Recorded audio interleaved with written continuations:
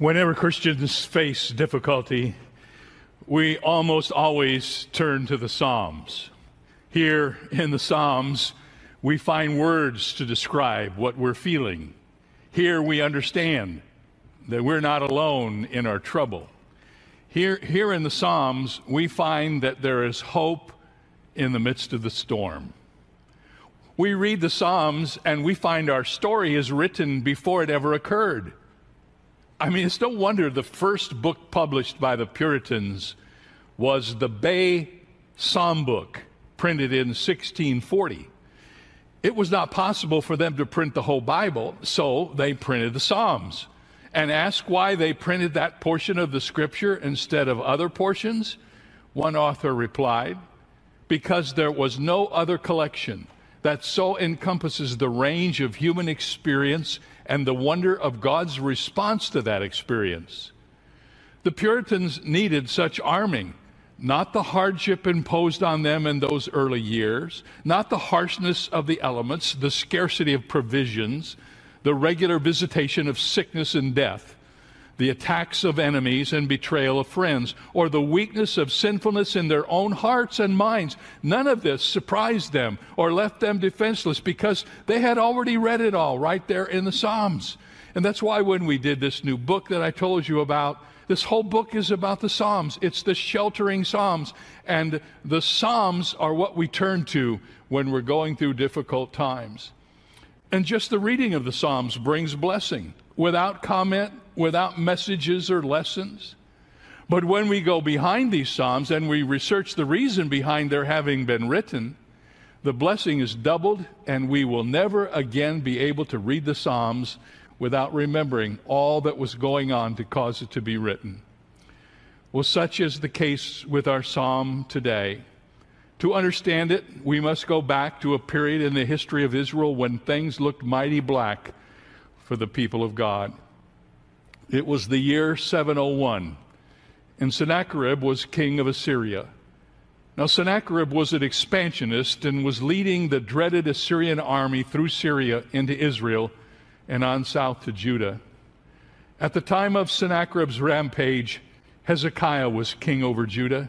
He was assisted by the prophets Micah and Isaiah, who taught him to trust God and do right. And King Hezekiah led the people of Judah in a great revival.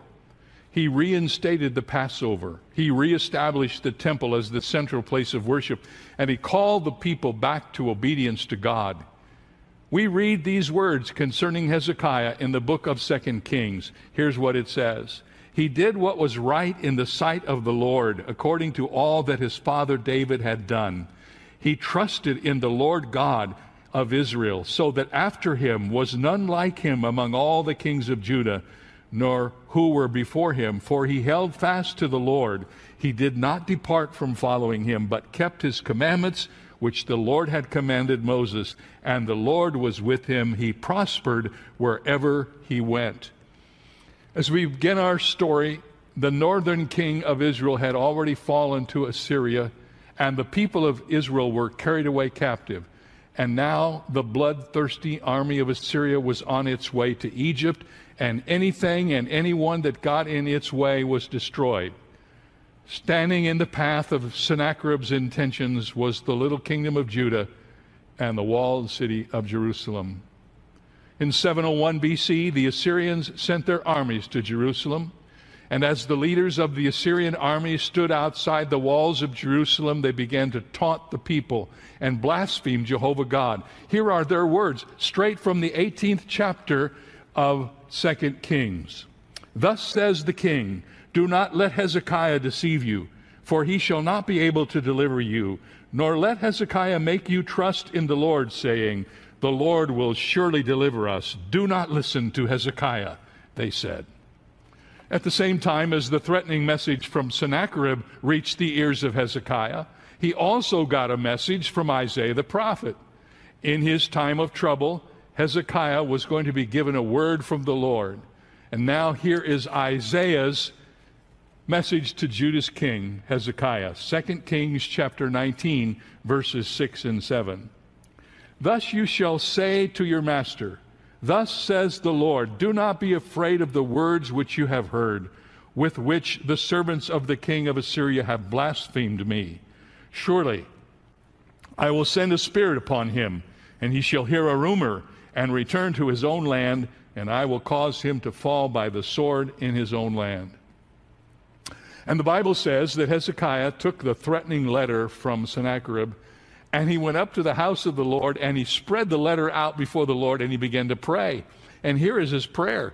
He prayed, "Now therefore, O Lord our God, I pray, save us from his hand, that all the kingdoms of the earth may know that you are the Lord God, you alone."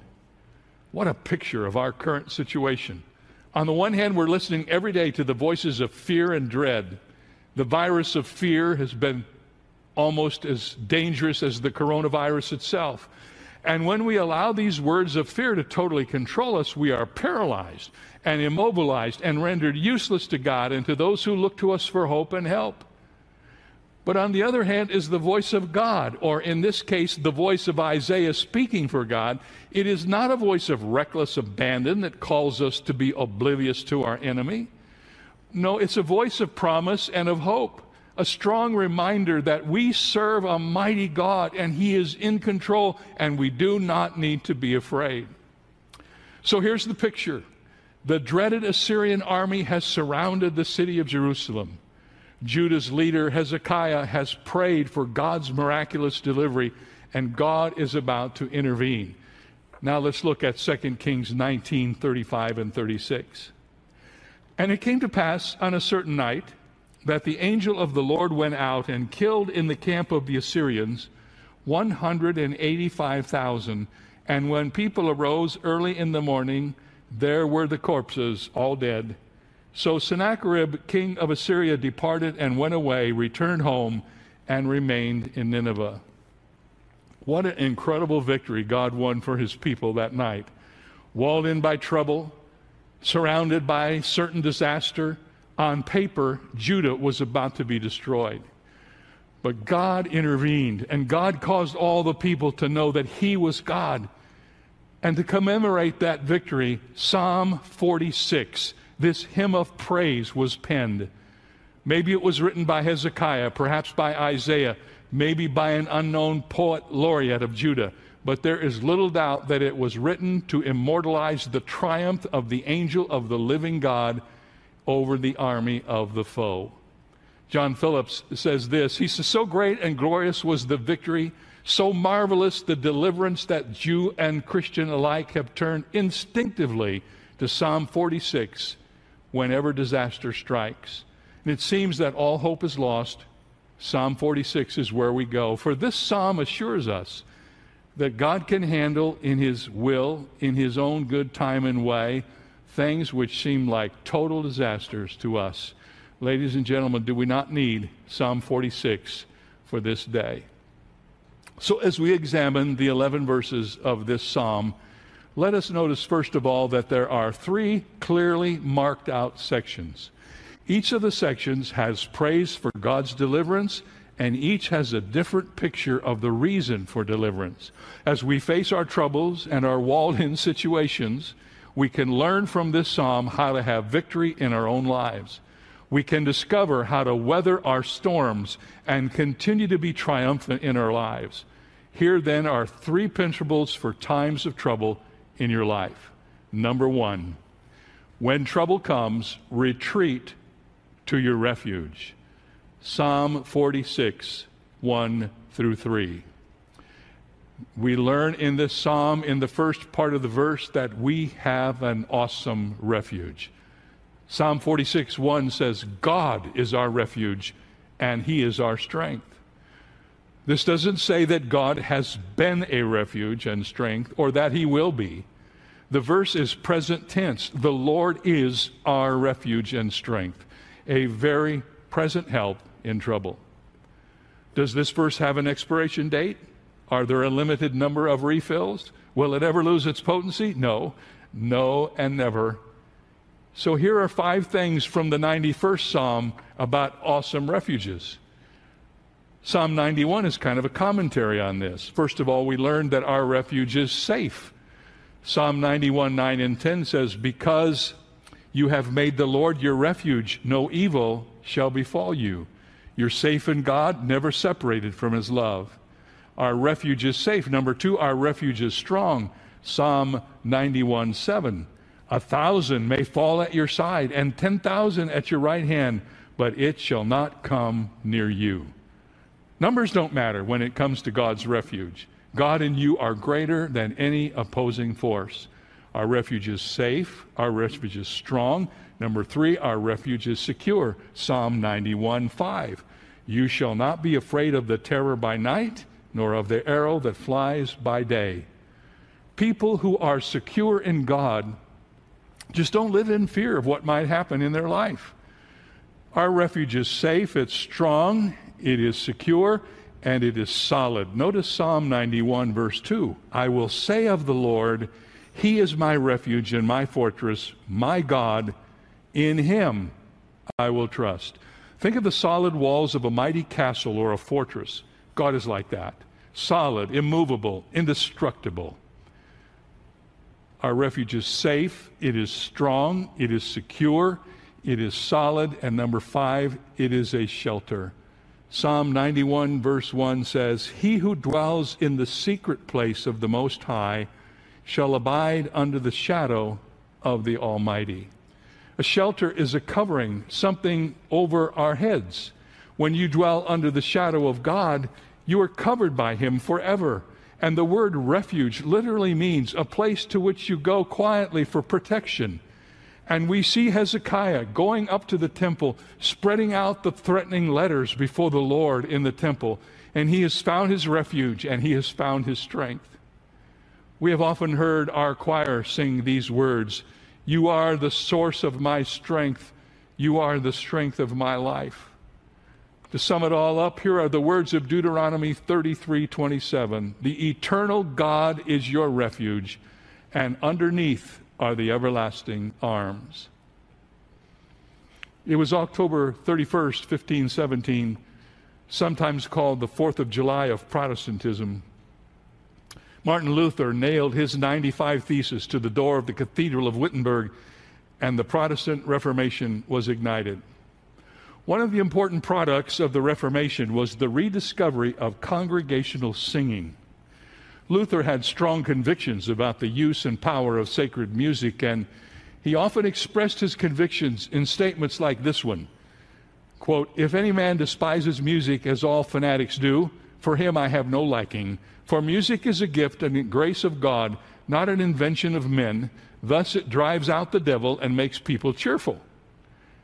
And again he said, the devil, the originator of sorrowful anxieties and restless troubles, flees before the sound of music almost as much as before the word of God. And finally, Luther wrote these words. He said, I would allow no man to preach or teach God's people without a proper knowledge of the use and power of sacred song.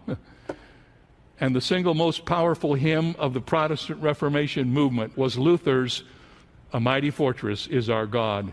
And this hymn became the battle cry of the people, a great source of strength and inspiration even for those who were martyred for their convictions. This hymn, A Mighty Fortress is Our God, has been translated into practically every known language, and it is regarded as one of the noblest and most classic examples of Christian hymnody. Did you know there are more than 60 translations of this text in English alone? When difficulty or discouragement would come to Luther or to his friend Philip Melanchthon, Luther would say, come, Philip, let us sing the 46th Psalm. And they would sing themselves into a victorious spirit again. And the first line of this national hymn of Protestant Germany is fittingly inscribed on Martin Luther's tomb in Wittenberg. And you can still read it and appreciate it if you ever travel to that historic spot. Yes, it is true. You have an awesome refuge. God is your refuge. Number 2, you have an accessible refuge. Continue reading in Psalm 46, and the second part of the first verse describes our refuge as a very present help in trouble. The word for trouble could be translated in tight places. God is a very present help when we are in tight places. These words, very present, convey the idea that God is easy to be found. And when he is found, he is enough for any situation we might ever encounter. Here's what Charles Haddon Spurgeon wrote about this phrase. He said, God never withdraws himself from his afflicted. He is more present than friend or relative can be, yes, more nearly present than even the trouble itself. To all this comfortable truth is added the consideration that his assistance comes at the needed time. Said Spurgeon, God is a friend in need and a friend indeed. And this is what God said to Moses, and it was meant for us as well. God said it this way, my presence will go with you, and I will give you rest. So you have an awesome refuge. You have an accessible refuge. Here's the third thing. You have an ageless refuge. Verses 2 and 3. Psalm 46, 2 and 3. Therefore we will not fear, even though the earth be removed, and though the mountains be carried into the midst of the sea, though its waters roar and be troubled, though the mountains shake with its swelling. The psalm now reminds us that nothing can change the safety and security of the refuge we have in God. If you think of the coronavirus pandemic and the other disasters of our time, if you picture in your mind the mountains being cast into the sea and the earth itself being destroyed and the waters of all the oceans overflowing their banks or the mountains shaking to their very foundation, if you see that with your mind's eye and you begin to contemplate the total destruction of the earth, here's what the psalmist wants us to know. When all that is happening, you still have nothing to fear. Your refuge is secure in the midst of it all. Remember, God is your refuge. He is awesome, he is accessible, and he is ageless. That's what I think the psalmist was writing about in Psalm 102. I'm letting the Psalms teach us the Psalms, so let's read what it says. Of old, God, you laid the foundation of the earth, and the heavens are the work of your hands. They will perish, but you will endure. Yes, they will all grow old like a garment, like a cloak. You will change them, and they will be changed.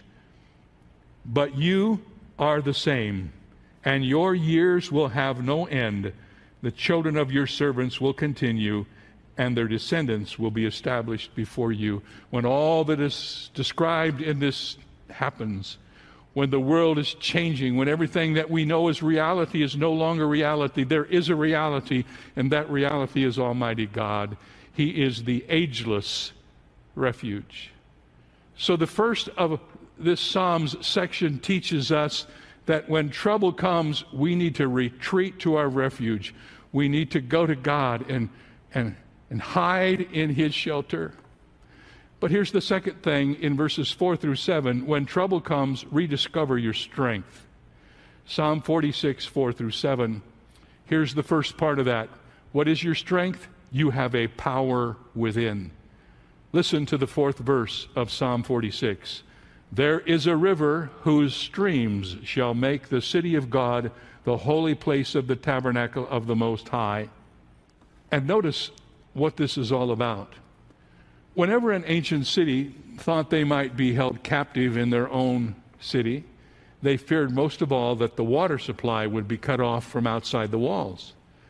So when Hezekiah realized that the Assyrians were coming toward Jerusalem, he took great care to make sure the city would be protected. Out in the Kidron Valley, outside of Jerusalem, there is a deep spring called the Spring of Gihon. This spring was Jerusalem's water supply and had to be protected.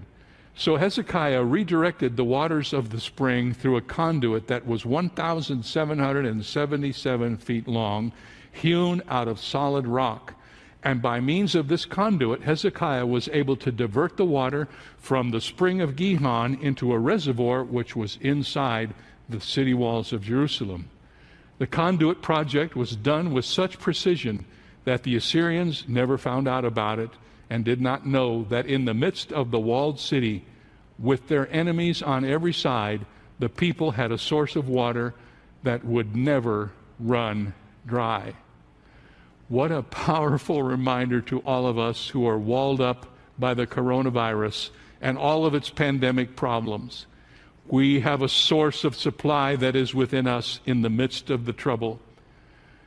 We learn what this is all about when we come to the New Testament. John 4, verses 13 and 14 says, Jesus answered and said to her, "Whoever drinks of this water will thirst again, but whoever drinks of the water I shall give him will never thirst. But the water that I shall give him will become in him a fountain of water springing up into everlasting life."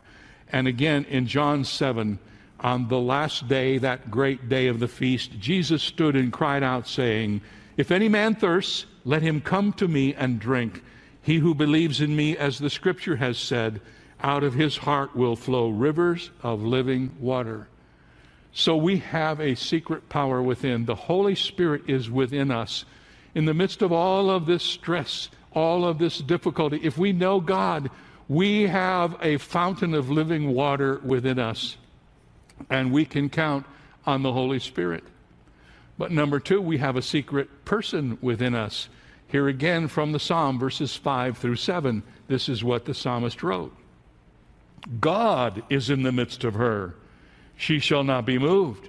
God shall help her. Just at the break of dawn, the nations raged, the kingdoms were removed. He uttered his voice, the earth melted. The Lord of hosts is with us. The God of Jacob is our refuge. Selah. Like the fourth person in the fire with the 3 Hebrew children, God is in the midst of our trouble with us today. Like the Lord Jesus asleep in the back of the boat when the storm came upon the disciples, Jesus is with us in the storm as well.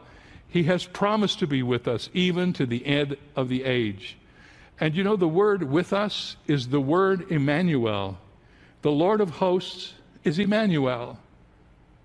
When Martin Luther and his friend Philip Melanchthon were fighting the battles that came as the result of the Reformation, sometimes Melanchthon would lament that he feared the Reformation would be destroyed before it could survive infancy.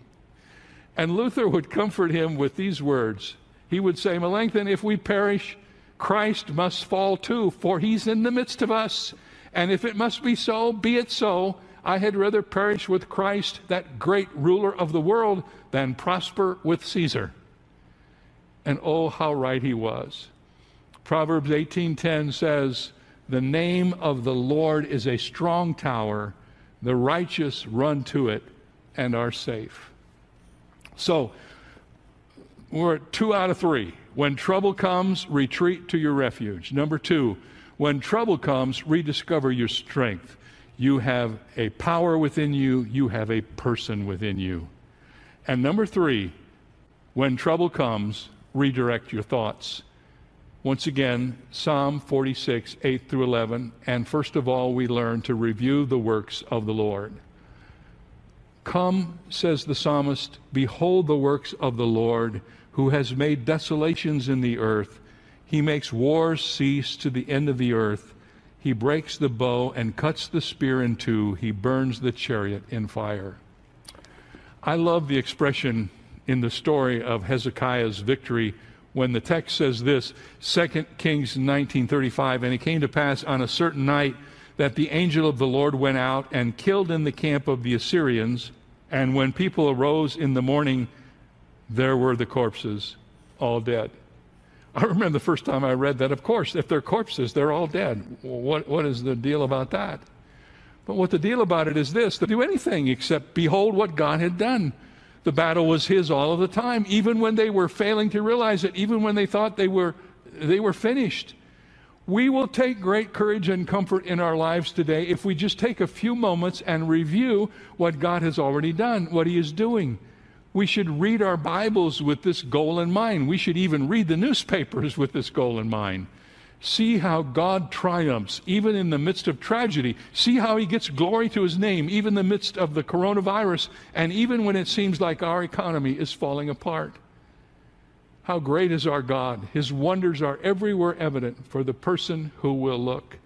I got a little email this week from one of the viewers of our online service, and she said that she had taken some time this past week to write down the 10 most important things God had done for her in her life. And she shared them with me. And I thought, what a tremendous idea. What a great way to get perspective on what's happening with you right now. Take some time and really think about this. You're going to have to eliminate a few things, add a few things, get your master list, and then edit it down. Here are the 10 greatest things God has done for me in my life. And husbands, your wife better be on that list. Same wives, your husband. Review the works of the Lord. And then secondly, reclaim the words of the Lord. Verses 10 and 11. Notice what the psalmist says. Be still and know that I am God. I will be exalted among the nations. I will be exalted in the earth. The Lord of hosts is with us. The God of Jacob is our strength. Selah. These verses call us to be quiet long enough to hear the Lord, to know that He is with us. Could I just insert right here, my friends, that perhaps one of the reasons why we have been sheltered in our homes is so that God can get us quiet. In our lives, as they go in the routine that we follow, it is so hard for us to become quiet. And when we become quiet, when we are still and we know that He is God, then we learn that He has a plan for our future. This is God's plan, to be exalted among the nations, to be exalted in the earth. And He also has plans to be exalted in our circumstances. Hear me now carefully. God will be exalted in the coronavirus. He is being exalted in the coronavirus. And the more we see what He is doing, the more we trust Him to just keep on doing it. For the second time, this psalm reminds us that the Lord of hosts is with us. And He tells us that the God of Jacob is our refuge. So who is this Lord of hosts? He is one and the same with the angel of the Lord who smote 185,000 Assyrians in answer to Hezekiah's prayer. He is the Lord of hosts, and He is with us. He did not send another angel to help us. He is with us Himself. We hear sometimes about people having their own guardian angel. Why would you want an angel when you can have the Lord of the angels, Jehovah God Himself, and He is with us? Be still and know that He is God, what the Scripture says. When author and pastor Gordon MacDonald was a high school senior at the Stony Brook School in New York, he was required to take a class called Senior Bible, a class taught by the school's infamous headmaster, Dr. Frank E. Gabeline, or as the boys called him, the Gabe. Dr. Gabeline was a deep-thinking, devout Christian who was serious about Bible memorization. In fact, he was so serious about Scripture memorization that he required each of his students to memorize more than 300 separate Bible verses over the course of their final year in school. I like the way MacDonald recalls the weight of these expectations. Here's what he wrote. He said, if he met a student on the pathway from the classroom to the dining hall, he might say, Gordon, give me John 13:34, please.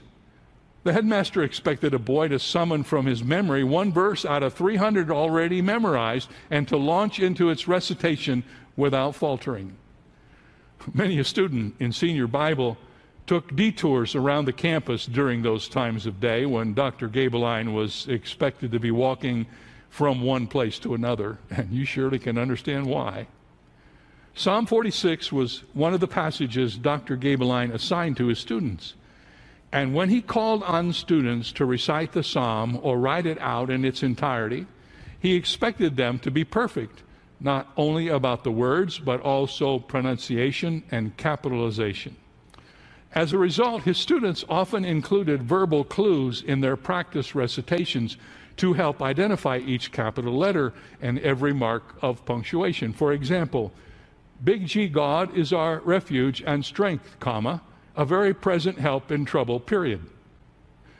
Gordon and the other boys did not understand the value of Dr. Gabeline's instruction during their year of Senior Bible. In fact, they complained to anyone who would listen about the headmaster's outrageous expectations. They complained to everybody, that is, except Gabe himself, of course. But decades later, Gordon MacDonald came around, and he now treasures the gifts he received during his year with Dr. Gabeline. Here's how Gordon told the story in one of his books. He said, a few days ago, my doctor called me. Gordon, this is Dr. B. I have some difficult news for you. There's a tumor in the back of your head in the lining of the brain. It's not malignant. You won't die from this, but it will have to come out. And that means surgery and some recuperative time in the next few months. Gordon MacDonald said, I have spent my whole life helping other people face doctor call moments like these. Now it was my turn. And as the doctor went through further details of my situation, the first thing that began to surge through my mind, the very first thing was, Big G, God is our refuge and strength, comma, a very present help in trouble, period. Big T, therefore, we will not be afraid, period, period, period. He said, when I was a teenager, a brilliant and godly man pumped me full of scripture with all the insistence on punctuation, spelling, and capitalization. But now his effort is paying off. Psalm 46 is the first thing I have turned to so that I can order my private world and enlarge the spiritual work I will have to do in the next few months. Thanks to Dr. Gabeline and Psalm 46, I may be concerned, I may be cautious, but I am not fearful! Exclamation point. I hope that is the confidence you have in your life as well. People ask me all the time what to do about the fear that seems to be raging in the hearts of people. Let me tell you, the answer to that fear is Big G, God. He is the one who has promised to be with us. He is your refuge. He is my refuge. But that is only true if we know His Son, Jesus Christ, personally. The Bible says that we come to God through Christ, that He is the way, the only way to God.